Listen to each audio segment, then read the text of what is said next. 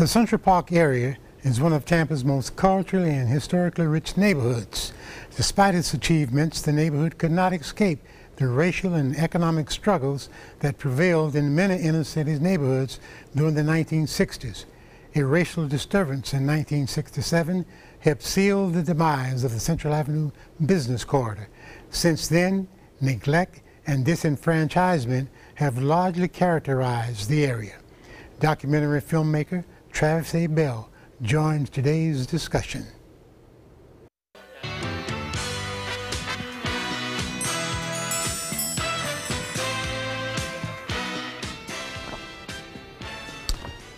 Well, thank you so much for coming and sharing with our viewers and our community. And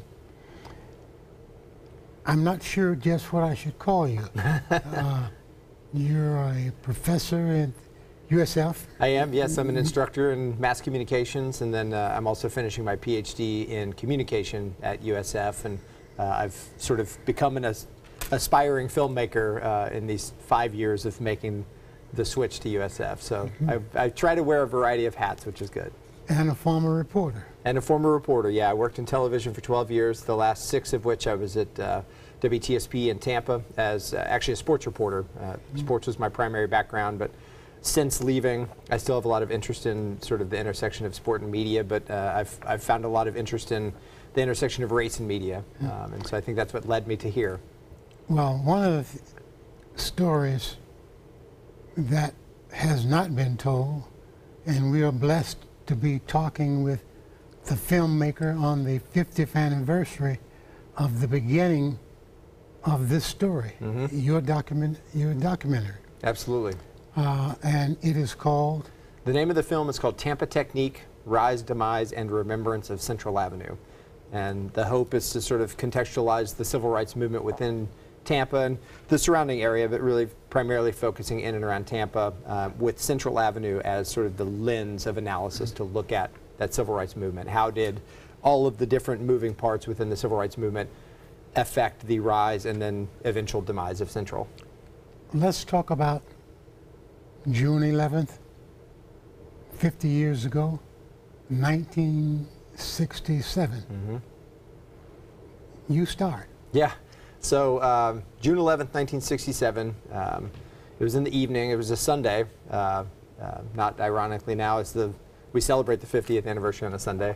And today is Sunday. Yes, exactly. And so Martin Chambers was a 19-year-old black teenager that lived in Central Park Village, which was the housing project to the side of Central Avenue. He and 2 other individuals were being chased by 2 police officers. They were suspected of a burglary of a photo supply shop in downtown Tampa. And so they were running back toward Central Park Village where Martin lived. What exactly happened is sort of always up for debate, but he was shot by the white police officer who was in pursuit. His name was James Calvert. A lot of the reports say he was shot in the back. There are witness accounts that say that he wasn't. But the unfortunate thing is Martin did die about 30 minutes later at Tampa General Hospital. And it was in the evening, and within a few hours, there started to be a civil disturbance. Some would call it a riot, some would call it a civil disturbance, but in and around Central Avenue, and that lasted for about 3 days.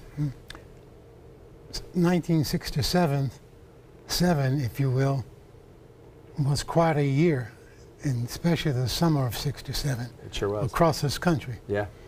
But no one would have suspected that what took place would have taken place in Tampa. Yeah. But that's like, I think, much as we do now, we deceive ourselves as to hoping that things would be as we would have them rather than as they are. Absolutely. Racism was still very prevalent there. That area, Tampa, had a very, very thriving black community during that time. And you document that in your film. Absolutely, yeah. So it really sort of bookends the story of Central Avenue.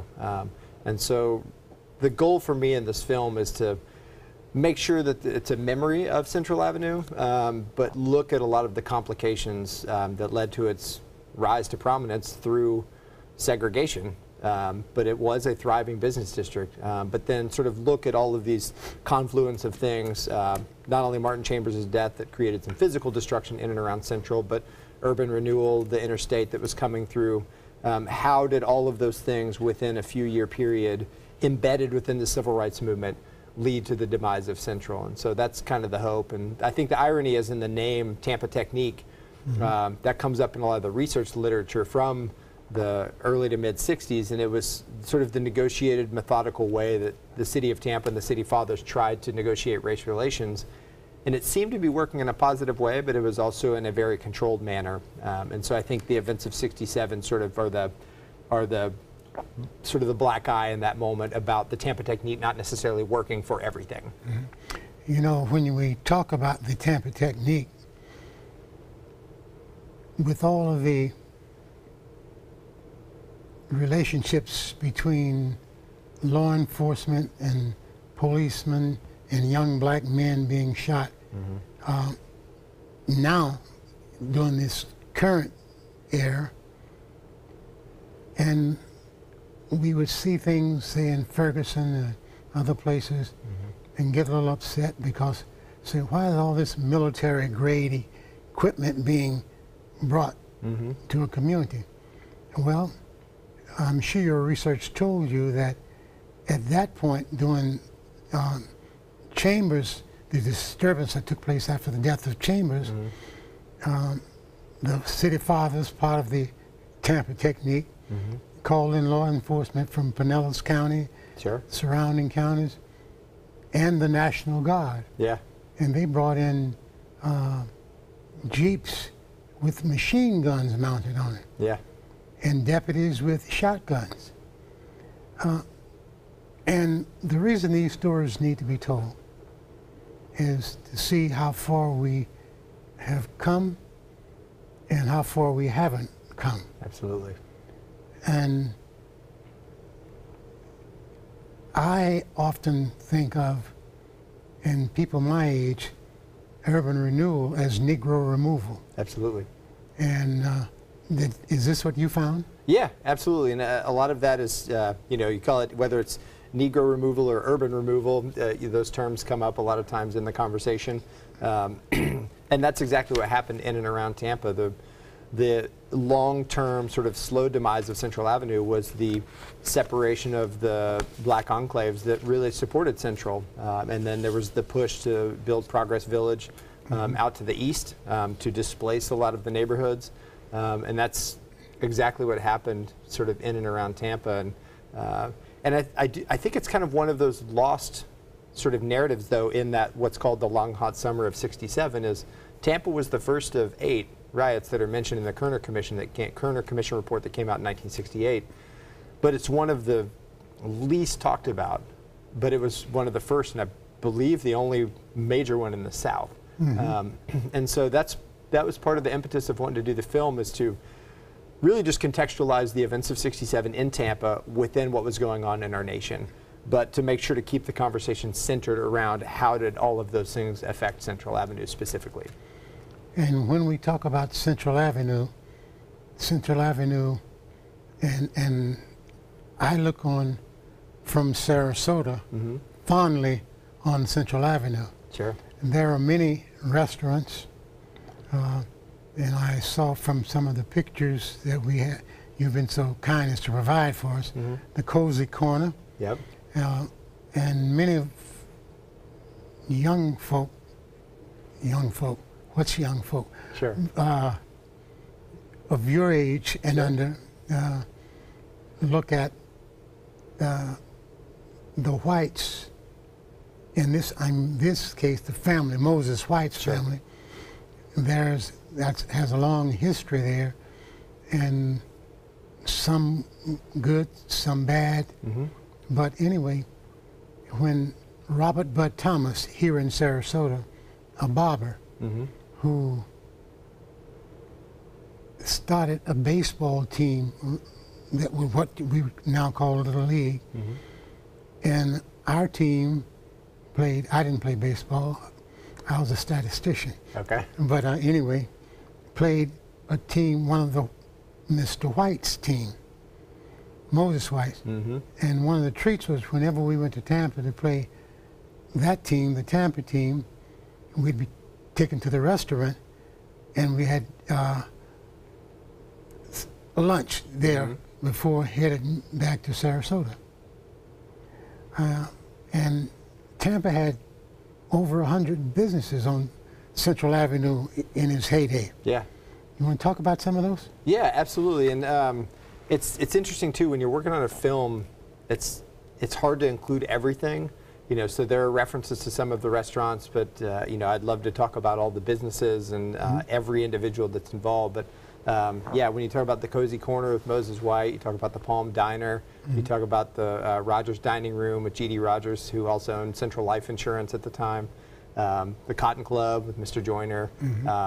Francisco Rodriguez had the law firm down there and was very prominent with the working with the NAACP, and his daughter Cheryl Rodriguez is a professor at USF as well. She's in the film. So there's a lot of reflections about Central. But what I didn't want the film to do is I didn't want it to just be a reflection of everything good about Central, because I wanted it to contextualize what was all that good embedded within Central and how did it demise with all of the sort of political and economic decisions that were going on in and around it. So Central is remembered in a very positive way in the film, but I do try to get into a lot of the formation of the biracial committee, to the sit-ins, to integration of schools, to the eventual death of Martin Chambers in '67. So it's always trying to kind of come back to Central Avenue in different ways, and how did each of these things have a direct relationship with Central. One of the things that happened during that time, and we always lament the children out of control, what do we do?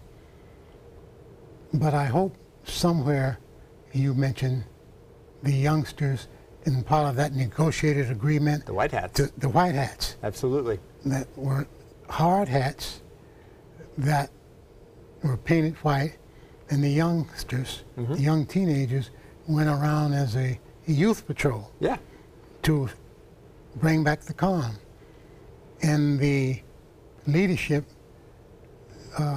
Mr. Joyner and of course the Harveys and all of those people from that time. Sure. That was part of the negotiation to pull back the police and give us a chance to get our community under control. Absolutely. And without those young people, I believe 3 days may have turned into who knows what. Weeks. Yeah, exactly. Well, and James Hammond was the guy that was really the main leader of organizing and creating the White Hats. He was the director of the Commission on Community Relations at the time. He was an electrician also in Tampa, and so he's in the film as well. And I feel like his story, I think, is one of those things that's kind of coming out in the film.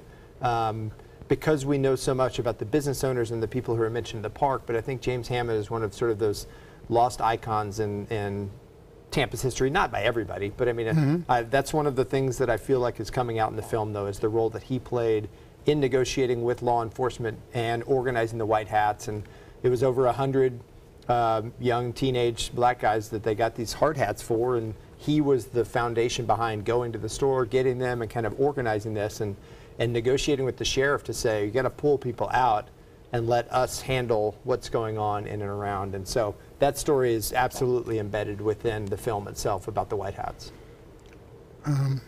And sometimes when things happen, and if everybody can calm down for a moment, step back,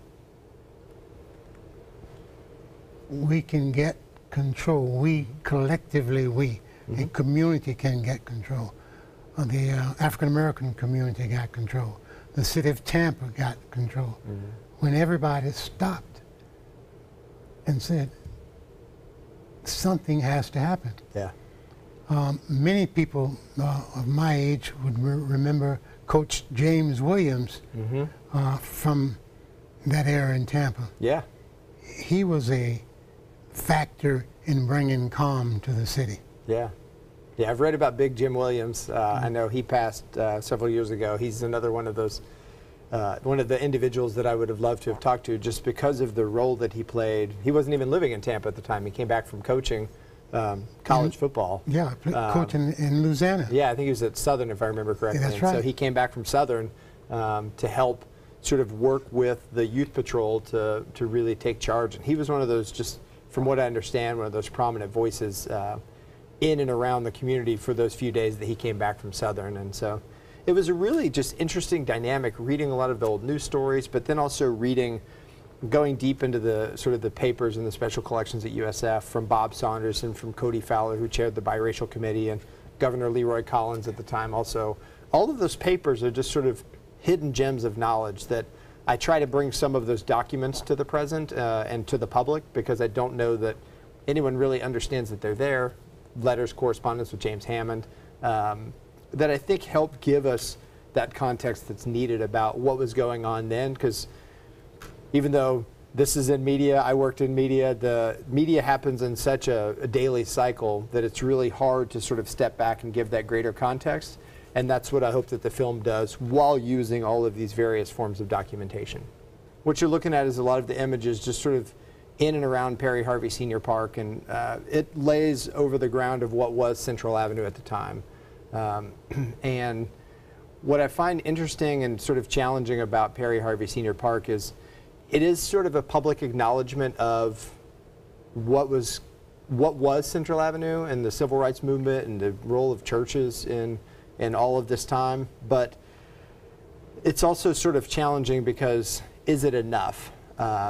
What is sort of the role of the park? Is it meant to be a remembrance, or is it meant to try to bring economy into downtown to the Encore business district and living that's next to it?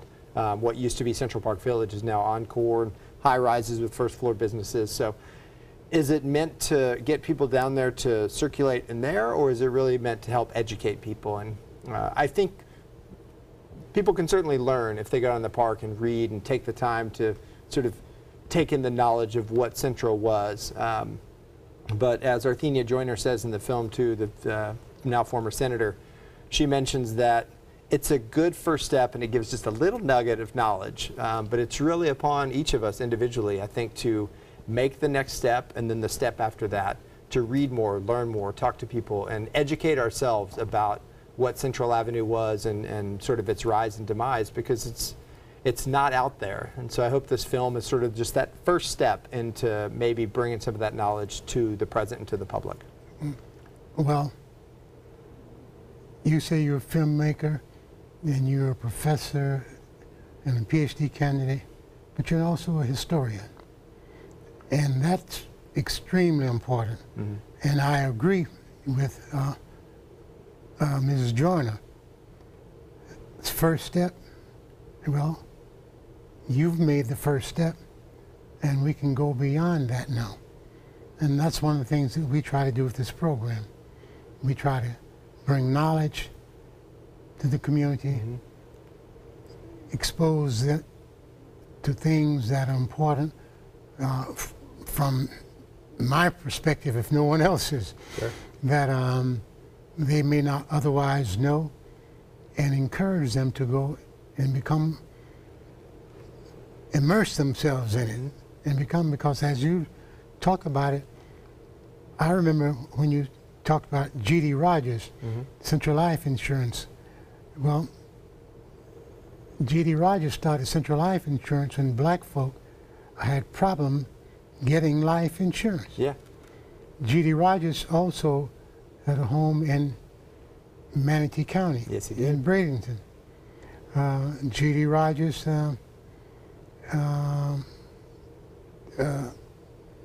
wife was with Dr. Bethune, Bethune-Cookman College, sure. on Mrs. Roosevelt's kitchen cabinet to make things done. All these things are important. Sure. How many young folk go to college now and go to Bethune-Cookman College? Yeah. Heard of Bethune-Cookman College. And have no idea who Mary Bethune is. Absolutely.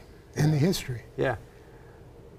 So tell us a little bit more. Yeah, so, and I think that's really, you know, it's kind of ironic you mentioned I'm a historian. I interviewed several historians in the film because I needed them to give me the larger context of what was going on within it. But I do feel like I do feel like I've learned just an immense amount during this process about, you know, I moved to Tampa in 2006 and didn't grow up in the area, and I'm only 40 years old, so it's just sort of one of those things that I feel like it was just the perfect storm of sort of myself and Central Avenue just kind of finding each other in this strange way.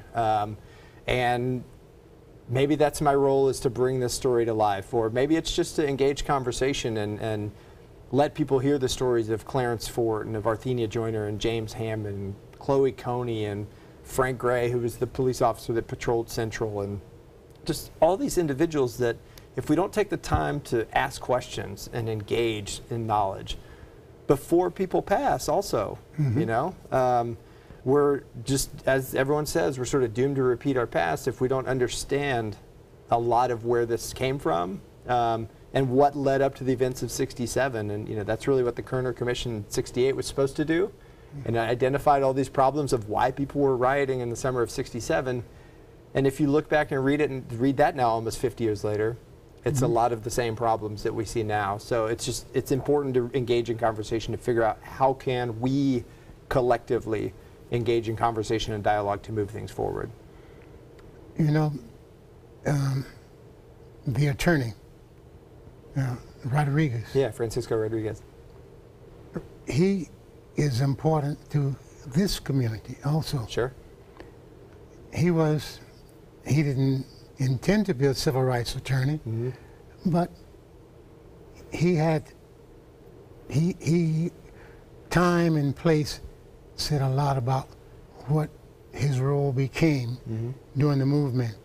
And in Sarasota, those from the local NAACP often went to Tampa to sit with Mr. Rodriguez and talk about what can we do, what can't we do, and will you represent us too? Yeah. And we don't have any money. Yeah. And the role of a Rodriguez, you can't put a value to it. No. Because you would think an attorney is a profession, you go and have a nice lifetime and make lots of money.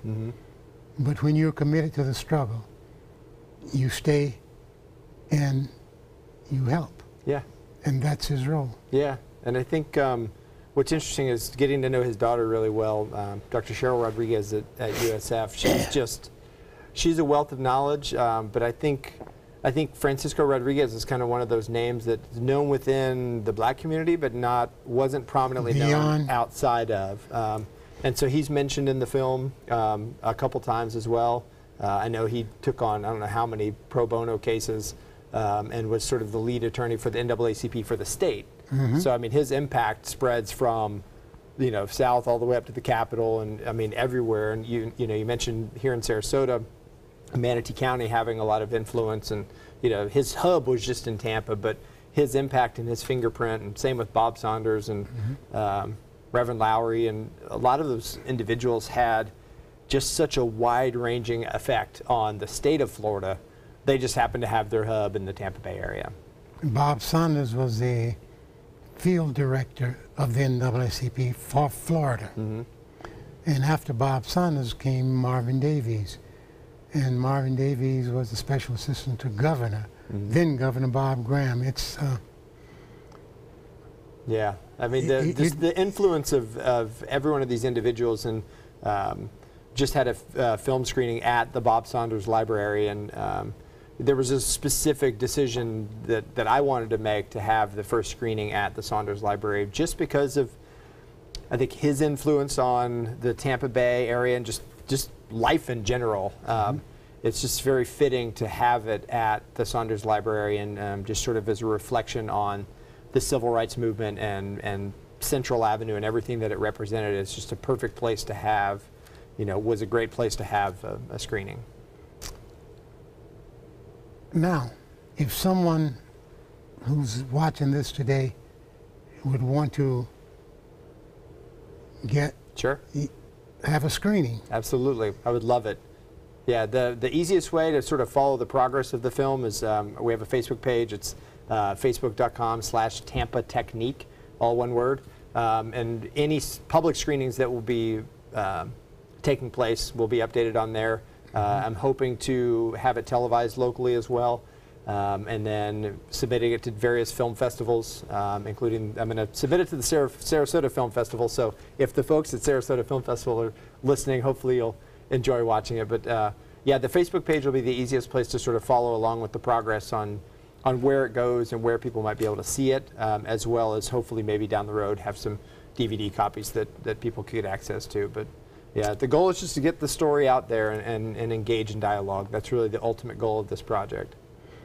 Well, I'm so glad that Alexis, who works here, Alexis McKay, is the producer here, brought you to our attention. Sure. I'm blessed that I've been able to kind of get the word out, and she's just one of the many individuals that has helped sort of get some media exposure and attention to have conversation. Again, just to get the story out there. That's really the ultimate goal, because I don't want Central and that story to be forgotten. And so that's sort of the ultimate mission of the film and conversation, is to keep it going. So yeah, actually, big thanks to Miss McKay. Okay.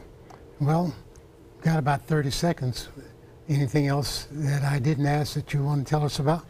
No, I mean, like I said, just ultimately I think it's important for us to remember a place like Central Avenue within the larger context of everything that's going on within American society, not just from the 60s, but to realize that the issues and problems that persisted then are still very much relevant today. So if we remember and keep Central in our memory about what can and can't happen, then I think it's at least a baby step in the conversation to move things forward. And the women of Greater Hearst Chapel AME Church is having a Father's Day brunch at the Holiday Inn Airport. Get in touch with Hearst Chapel to get your tickets. And as always, have a great day, Suncoast.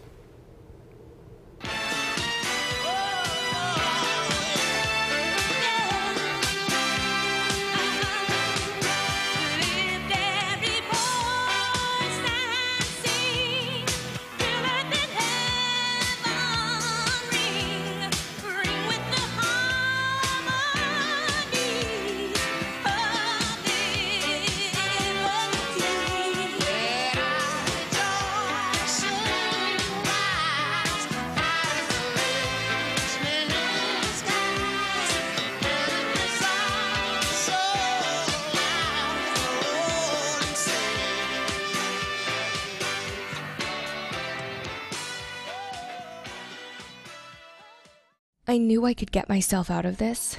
I just needed some hope and some help. I took the first step to recovery when I made the call. Since 2014, Addiction Hope and Helpline has answered calls for recovery and treatment 24/7, 365 days a year.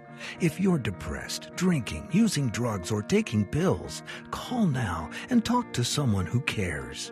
I had problems just getting to sleep, drinking and using pills every night. I feel like I'm losing control. I'm afraid I'll lose my job or even my family. Most insurance covers substance abuse. You can get back on track. Call now for hope and help with proven gentle recovery programs. I never thought that I could be somebody who didn't drink and use drugs. I have something to hold on to for strength. I'm in recovery, getting the help I need. Call 800-622-1941. 800-622-1941.